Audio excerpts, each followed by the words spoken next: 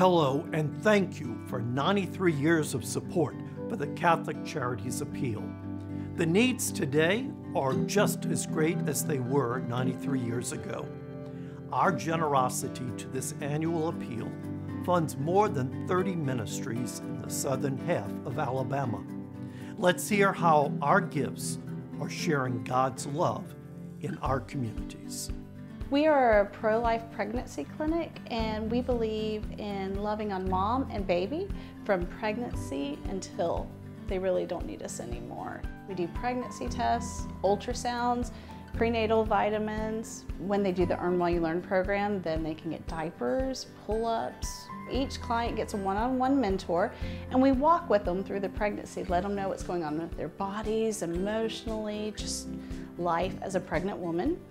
And then we are with them postpartum by doing classes about how to care for yourself, and then also caring for this new life that is about to be such an incredible blessing to them. A lot of moms and dads can feel kind of isolated, overwhelmed, stressed out about how they're going to do this. So to have a village here to walk with them in that, we found that that's just been one of our biggest tools in this ministry.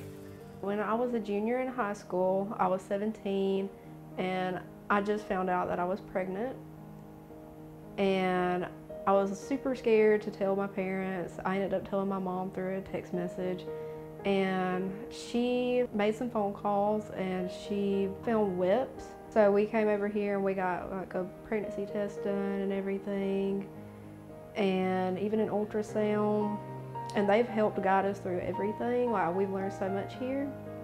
Being young parents, like, we didn't know like where to start or what to do or how we were even going to be able to afford stuff, and WEPS just helped us tremendously with diapers, wipes, car seats, high chairs. They were able to help us and like get things that we needed that we like probably wouldn't have been able to afford at the time. Not only did WEPS help us financially, they also helped us emotionally. Like, they're here for us to talk to, like whenever we're struggling as parents or need any guidance, they're always here to talk to.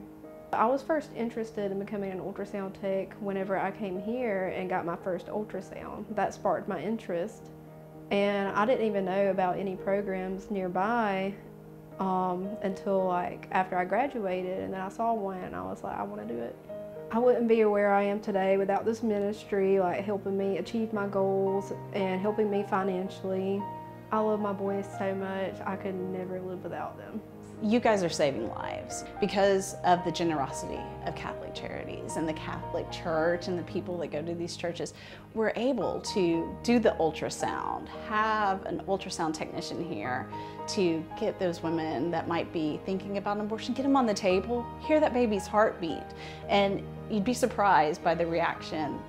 Every time they hear that baby's heartbeat, it's like, no, that is a life. That is a separate human being in there, and my life was going to be forever changed by that. And it's because of Catholic Charities that we're not having to turn people away and not saying, no, we can't help you. We're able to be there and help them, and you guys have been an incredible blessing. Because of Catholic Charities, we are able to do what we do here. As St. John wrote, we love because he first loved us. St. John explains the foundation of our faith in this short verse. God loves us so much that he gave us the perfect model of love in Jesus. He calls us to imitate this love through our actions.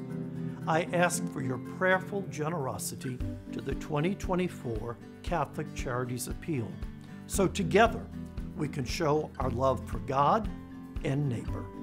Thank you, and may God bless us all.